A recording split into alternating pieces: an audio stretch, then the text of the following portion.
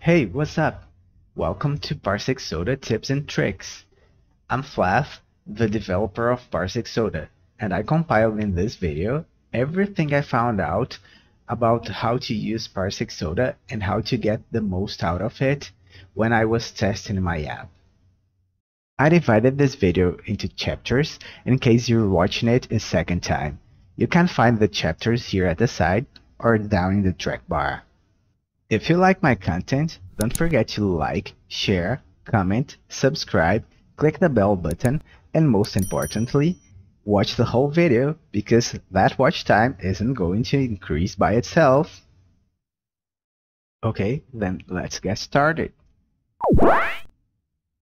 And the first chapter is, how do I get the gamepads to do what I want them to do? And to understand that, you have to know how X input works. Okay, so first thing, let's move this here so you can see better. In case you're asking yourself, what is this? This is Patty. It's an easy and responsive gamepad tester I created solely for this purpose. If you want to download this, it's free and I'll leave a link into the card up there and down into the description. The first thing you have to keep in mind is that these virtual gamepads, they are limited by X input from Microsoft.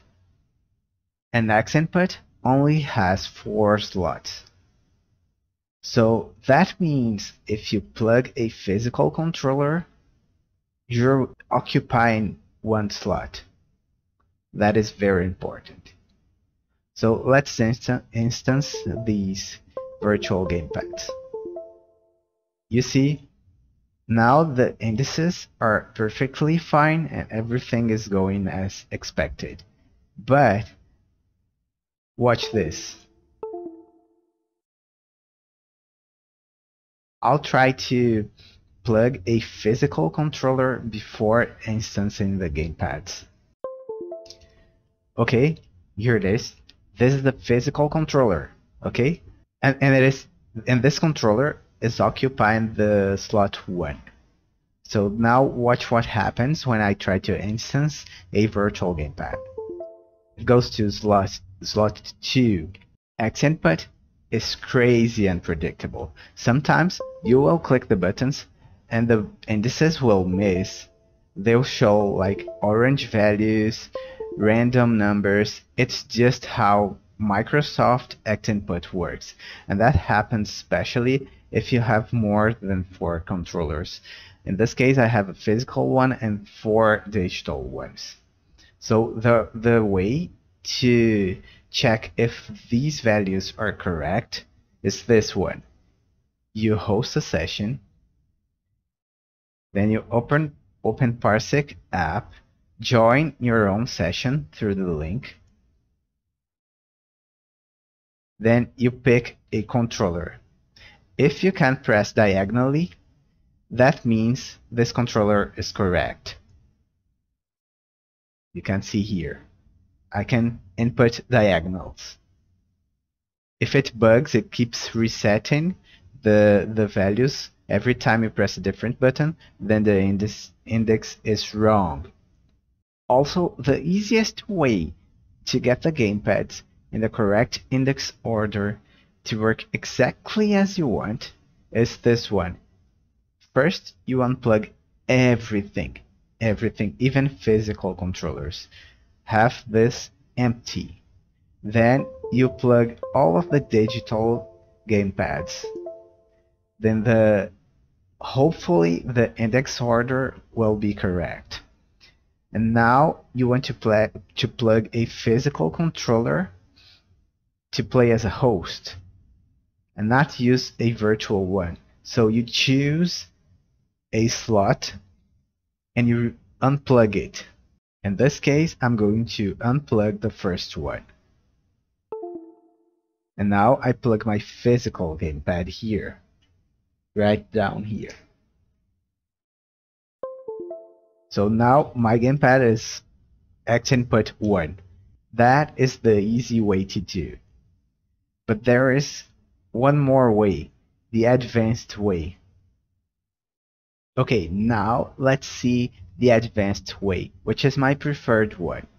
First, you plug all of the gamepads and you make sure they're in correct order. And now you will need a direct input controller, not an X input one. You plug a direct input controller, a DualShock, because it will not waste an X input slot. And now, if you host a session, you join again from the link, right? Here.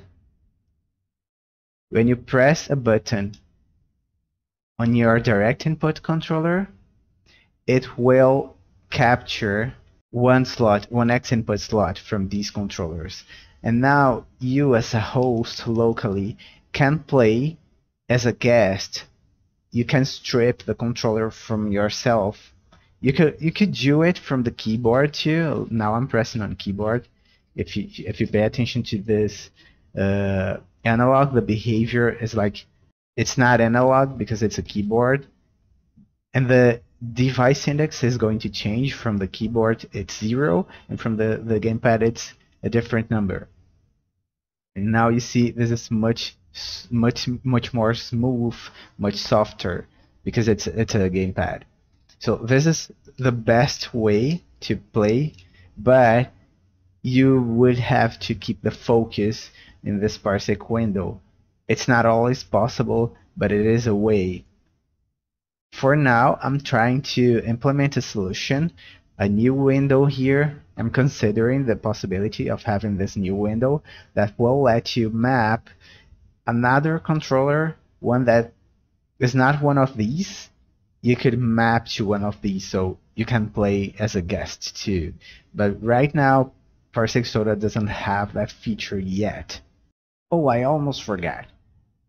One more advice about controllers. If this is plugged correctly, if it's working, do not touch it. Okay? Avoid plugging and unplugging stuff. That is the reason I created the virtual guest thing, the ownership that shows the name here, who's controlling. I made this so we don't have to unplug the USB thing, the USB port at operational system level.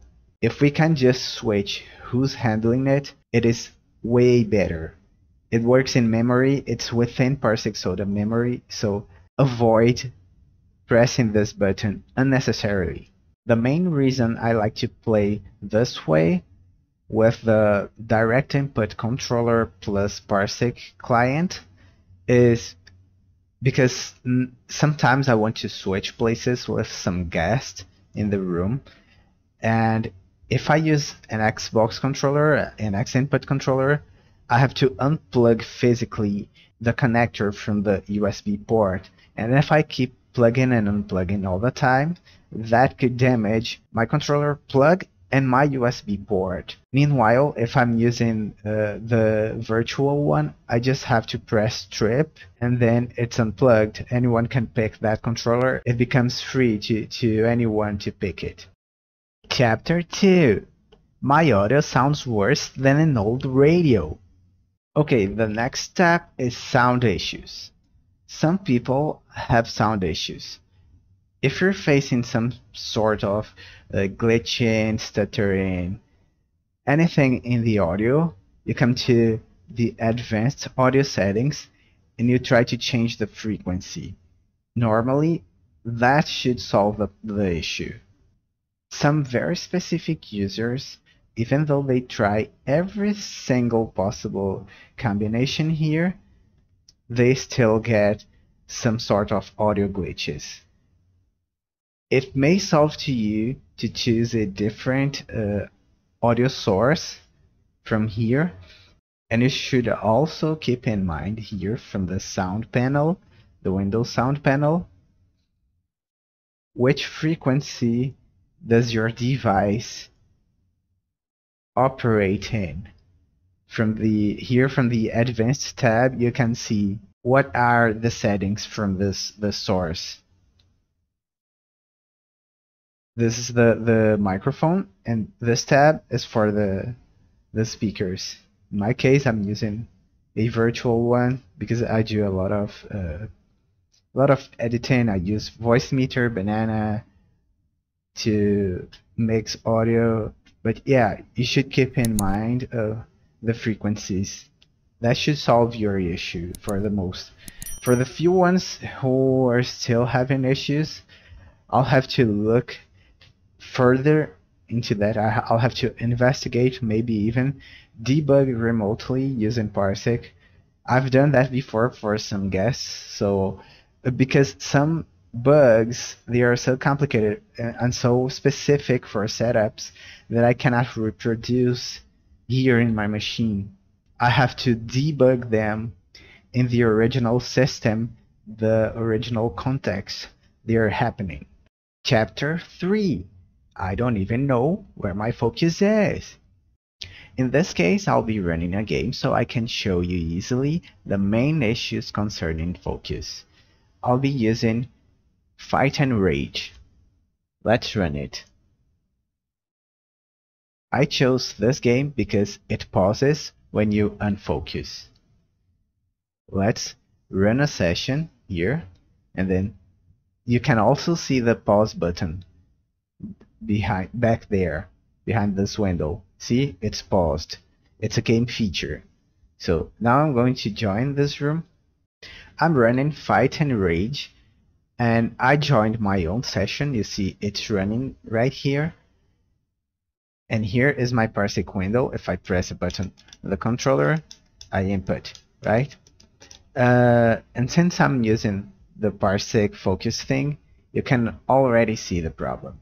If I try to focus here and press something, it won't work, right? Because I'm not focusing the Parsec window. And this game requires focus. So you have two choices. Either you plug a direct X input controller and not a direct input one, and you don't use Parsec to be a virtual guest of yourself, and you just focus the window and play.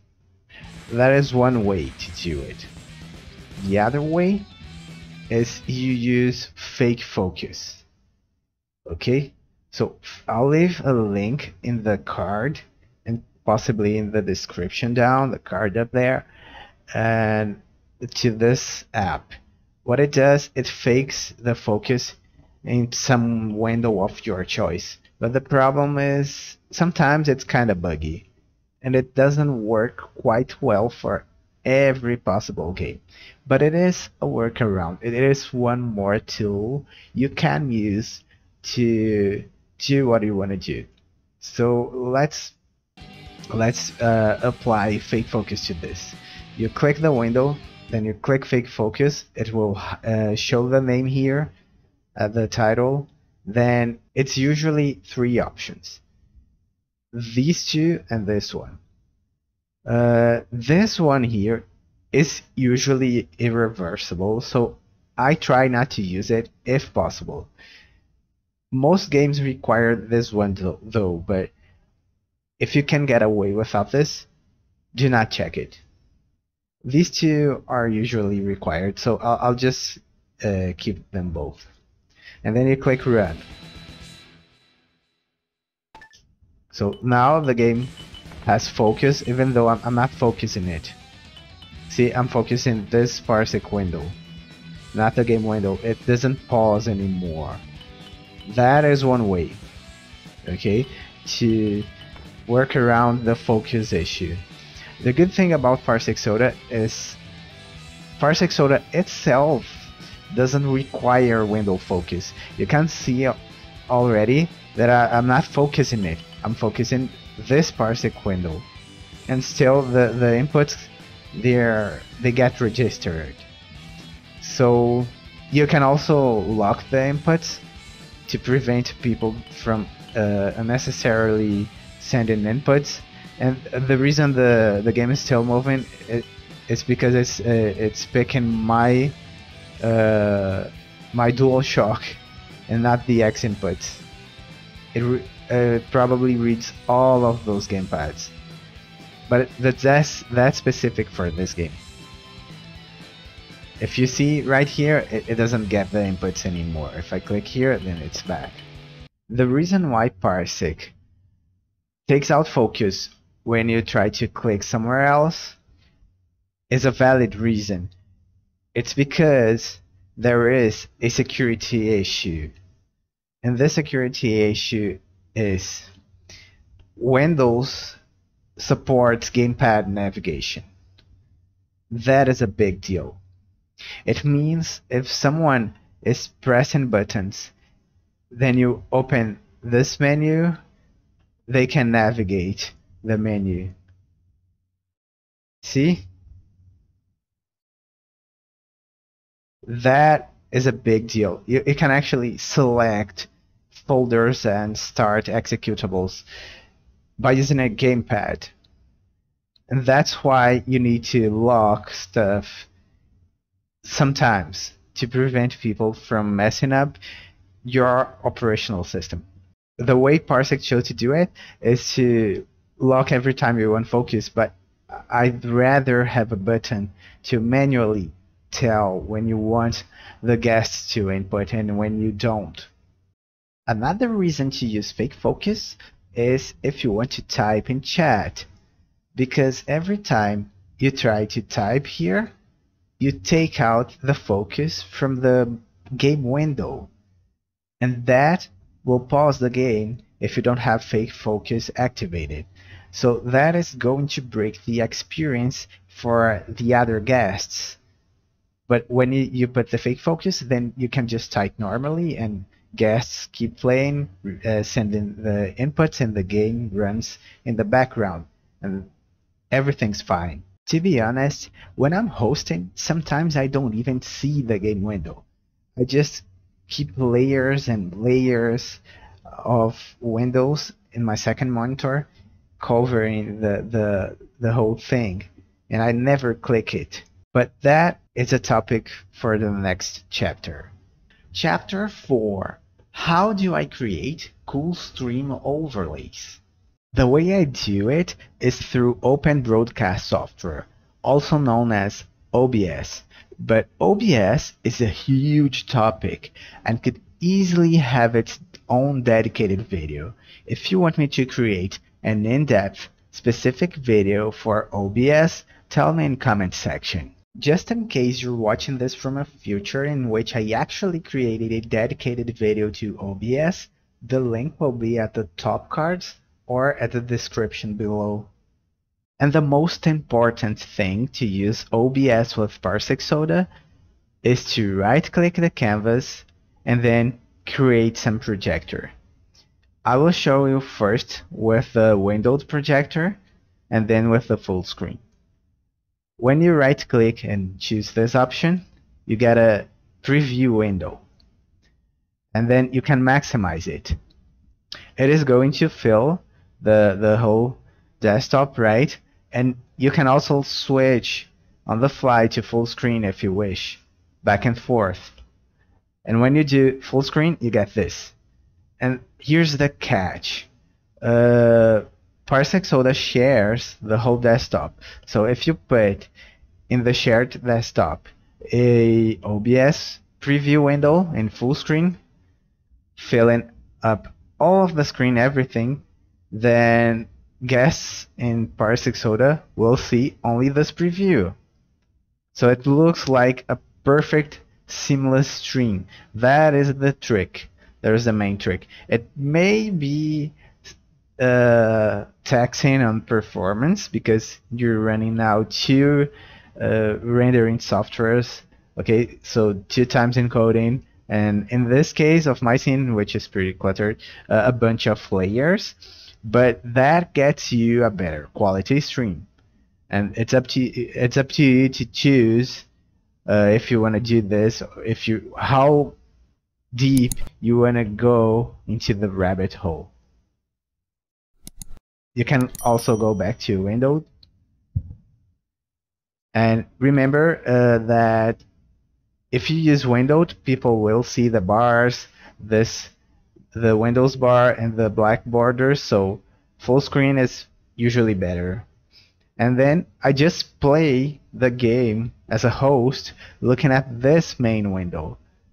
Okay, I don't usually play looking at the game itself. I play looking at the preview because it's just more convenient, and then I play the same way the guests play. Also, don't forget that Parsec Soda lets you choose which screen you want to display. So keep the window projector, the full screen projector preview, in the same monitor you chose to share here in Parsec Soda. Chapter 5: A little touch of NucleusCoop. NucleusCoop can be a bit tricky. We all know that Parsec Soda works best if you have at least 2 screens. So if you're using Parsec Soda with NucleusCoop in a single screen, in a single monitor, things can get a bit messy. But it's still possible though. One thing you have to keep in mind is that NucleusCoop has this shortcut, which is Control T. I think it's this one. It lets you hide all of the windows, the game windows, without stopping the game flow. That will be necessary if you want to see the chat or mod something, but you will have to interrupt game flow if you have just one screen and you're using this. Okay, so first thing, you set up the gamepads the way I told you in the chapter 1. If you didn't see this, go back there and check the chapter 1. And then you come here and you split the screen you're going to show into several pieces you need. So the thing is, I'm displaying my first desktop here.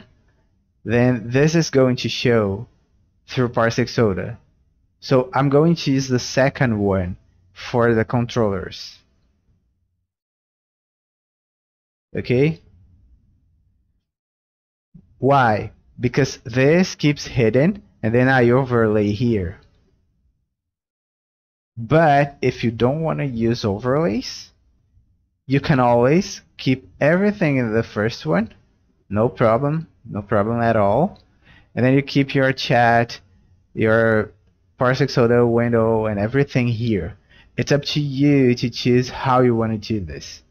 I personally prefer to have a stream overlay. So I'm already missing a third monitor. The ideal scenario for NucleusCoop is that you have 3 screens, then you run the game in the third screen, and then you save the first one to stream the image from the preview, OBS preview, and in the second screen you have the Parsec Soda window so you can see the chat and do stuff. That's the best way, but most people don't have 3 screens. Possibly most people just have 1 screen. So that's it. If you have just 1 screen, you will have to use this a lot, and every time you alt tab, people will see your Parsec Soda window, what you're typing. Even before you send the message, people will see it. But that is the only way to use NucleusCoop with Parsec Soda. And one thing to remember is never turn this off.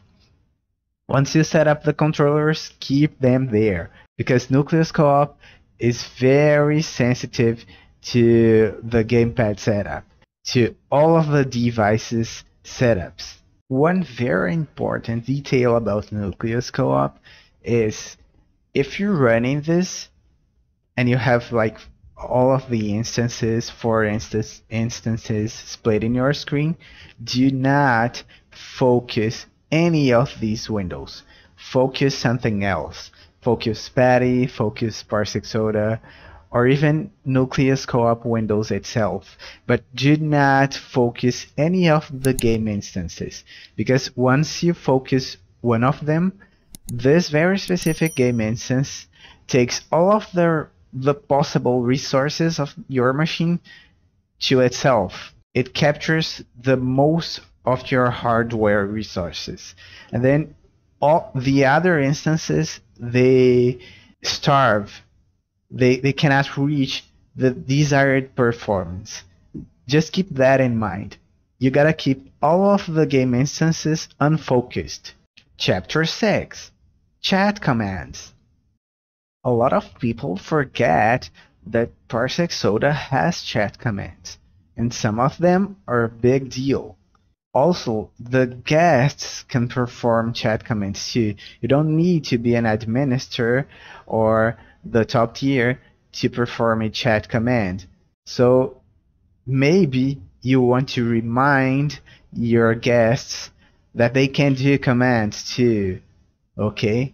And one very important command is pick, that lets your guests themselves choose which gamepad they want to use. That is very important to prevent soft locking. Imagine you're playing a fighting game and the second player or the loser or whatever, he quits the room and he doesn't choose rematch or select character screen or go to main window, and the first player just keeps hanging in there waiting for a new player to join the room and free him from that soft lock, that menu he's stuck in. This command prevents a lot of soft locks. If you're playing, for instance, Gauntlet, and a player joins, picks a character, and then leaves, any guest in the room can switch gamepads and drop out that specific player. So this is a very powerful command I created specifically to prevent soft locking. So make use of it and remind your guests they can do it too. Not only you, the host. You don't have to be physically present to solve the issue of soft locking. Another command that's more useful than I anticipated, it's FF, or drop. If you use FF command, you drop your gamepad. I didn't expect this to be so useful, but people do actually use it a lot, because before this command, people used to quit the room to reset gamepad or to pick a different gamepad or to just solve a bug, and the drop command, it lets the guest stay in the room and remove its own gamepad and make it free. So you can pick it again right after you drop it. And that solves a lot of issues with controllers for some specific users. One very important administer command you should keep in mind is the limit, because there's one detail about Parsec Soda. It's not explicit. By default, Parsec Soda limits the amount of gamepads the guests can have. So if a guest tries to plug 2 gamepads locally in his machine and he joins your room, and then he's trying to use both gamepads at the same time, one for each character, for instance, it is not going to work by default. You have to change the limit of gamepads for that specific user, and you use limit command for doing that. You type limit and then the username or a portion of it, a long enough portion of it, and the number of gamepads you want him to have. And that's the way you do it. In the specific case someone wants to use 2 gamepads, you can actually change that from the chat commands. Keep that in mind. Another very important command is when. Have you ever noticed this number right here? You may not know what is this for. Well, it exists for a reason. And the reason is, a guest may have multiple gamepads, right? And this number identifies which gamepad the person is using right now. So if you join the room and then you try to pick a gamepad from keyboard, it's probably going to be 0. And if you try to pick it from, I don't know, a second gamepad, then it's going to be a different number. Each device has its own device number. It is not always super pretty as 0, 1, and 2. No, this thing is a mess, and it comes from Parsec SDK. Sometimes it's 693. Sometimes it's 100, sometimes it's 47. You have no control over this thing. The command !1, it exists to work around a Parsec client bug.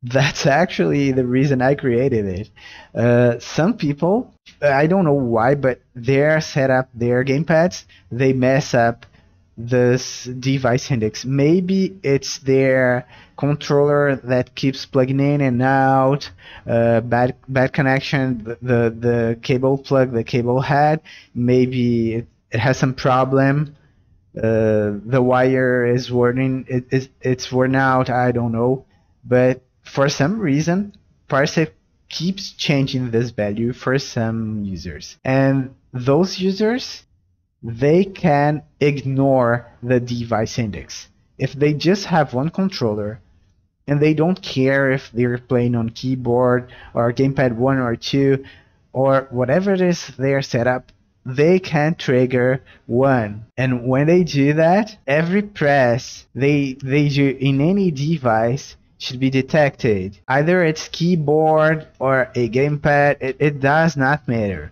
It will be detected. This can get buggy if they keep pressing on multiple devices at the same time. It's not meant for using multiple devices at the same time for a single controller. It's just a workaround, so if this number keeps changing, they can still keep playing without any interruptions. Because I've had in the past some users that suffered from that, and they had to keep dropping the gamepad with drop command or FF in the middle of a fight, and I didn't want that to happen. So I created this so they can just ignore at all the device thing, the device index thing, because they don't need that feature. I know all of this may feel a bit daunting at first, but that's why I divided the video into chapters so you can watch it again and again and again and search easily for the specific information you need. Don't forget to tell me in the comments what you think of this video, what you need, your doubts, anything. Just comment there. Seriously, just comment there. I need it. Also, like this video, share, subscribe, and please watch the whole video because I desperately need that watch time, because YouTube algorithm is no joke. I'm also leaving my social media links in case you want to keep in touch with this project.